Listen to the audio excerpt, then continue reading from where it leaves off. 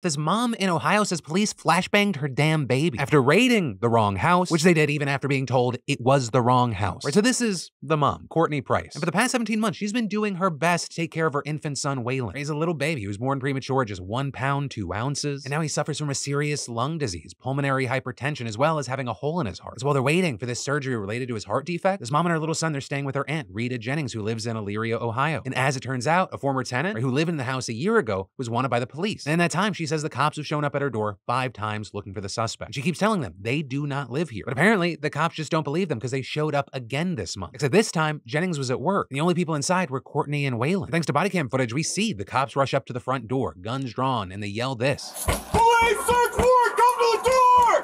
Police search warrant, come to the door! Giving Courtney about 5 seconds to even think, much less open the door before they then do this. Dogs! Police search warrant! Coming down the stairs!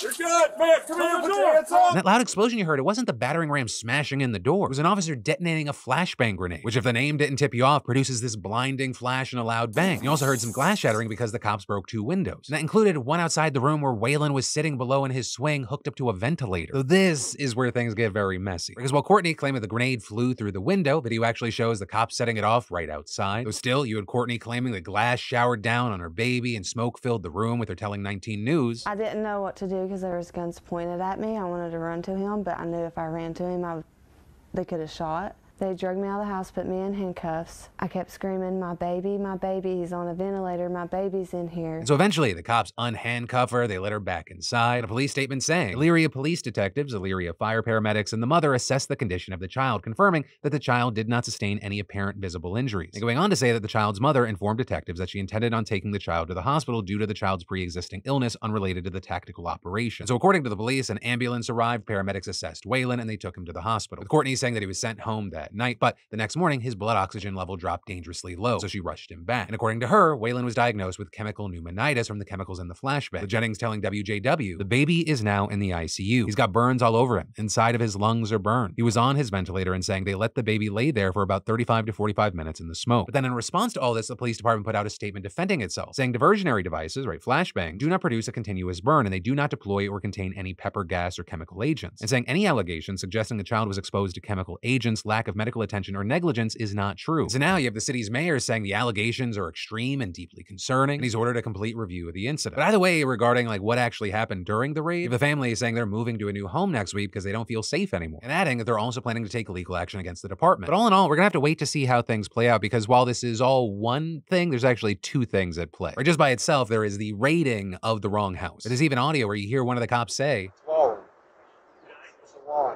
and then secondly, there's a situation about what actually happened with the flashbang and the health of the baby. And so with all that said, I gotta ask you, what are your thoughts here?